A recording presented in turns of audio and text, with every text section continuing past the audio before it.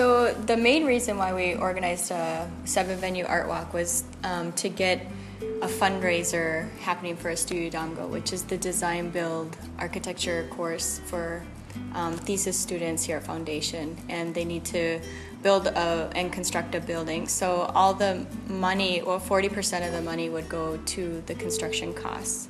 And so we started organizing in September, and with that goal in mind was a fundraiser. Also, one of the reasons why we were so encouraged to push this project into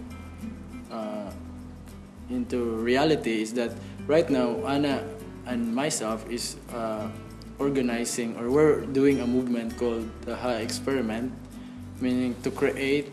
We're striving people to create, to elevate, and we are actually encouraging the community, especially the local artists, to create, to elevate.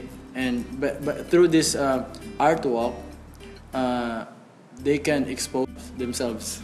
So definitely what motivated us to do the art walk was that we liked the idea of kind of putting two things together, getting the art to the community to help raise the local arts here in Dumaguete.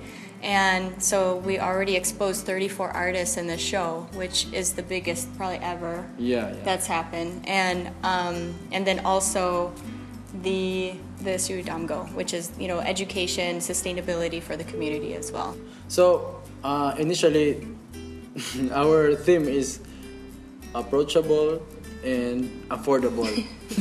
so we told the artist, and we made actually an artist call in Facebook, which is everyone is in Facebook right now. So I think that's the most efficient way to disseminate the information.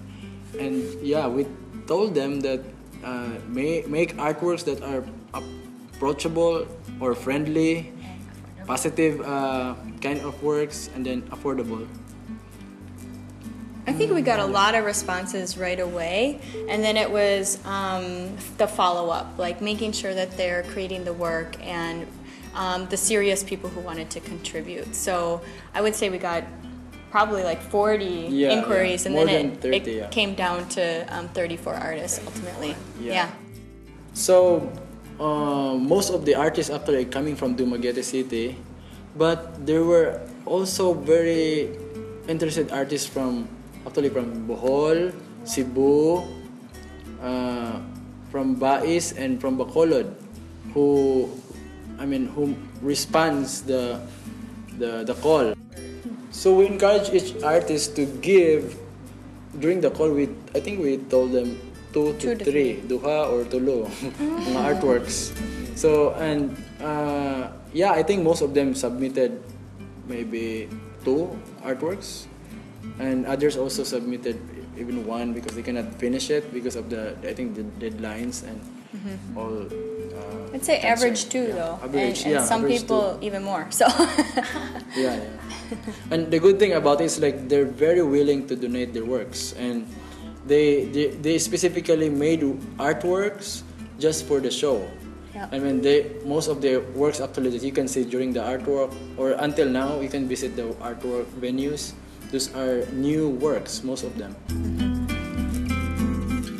After the house project, I opened up that idea to my co-founder of the Ha Experiment, which is Anna. And then it's like one day we also created a poem about the H. And so the house project actually initially it's from a letter H on a blank white canvas. I sketch a letter H, which is from that letter H. It is like the foundation or the skeletal drawing to build something or to draw something there. And I asked artists, how do you define house, or what is a house for you? And so there's even a house there that for them they define house as like a happy place, or there's even a house there that looks like a tunnel, and then there's a flickering light at the end of the tunnel. Or what are the other houses that you've noticed there? Like the works of Aziza Daxla. I think that's one of the most striking, most I think. striking Yeah. house project there. Like We really want that very one to sell. detailed, yeah, very detailed version. And there are also houses that were rendered like almost like street art or graffiti, like the work of Roller Pisan.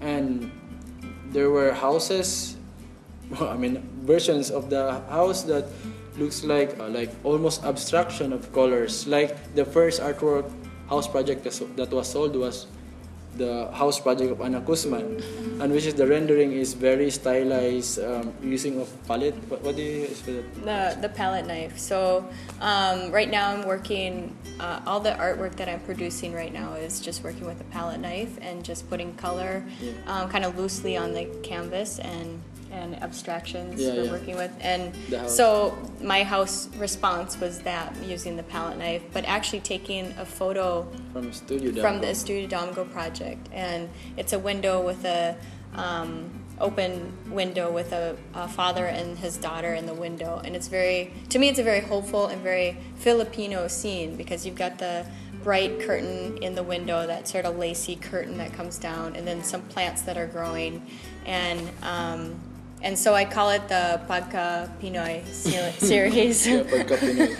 So that's what I'm currently doing right now, and it definitely was attractive to a buyer from Manila. So I was really happy about that it sold. And it was collected by Mr. and Mrs. Inushan. So they're like he's an actor. An actor from Manila. Yeah. So now that's in Manila. Create to elevate. Yeah. That's our main mission. Yeah. Art can make people happy. Yes. That's what we're actually trying to promote, like create to elevate. Like art can really make the whole world happy.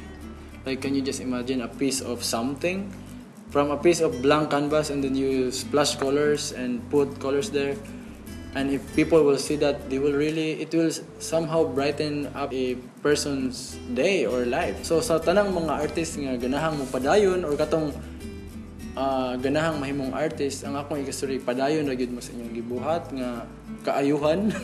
Especially kung ganahan mo paint, paint kay para nako nag-start pang pumiana gikan butag gamay, karon gamay ra gyapon, pero in the future mo dako gyapon ta kung sige tagbuhat og mga butang sa kaayuhan.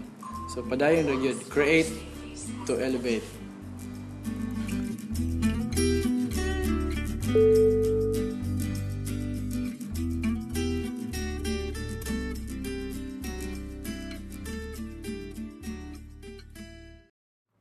Good morning.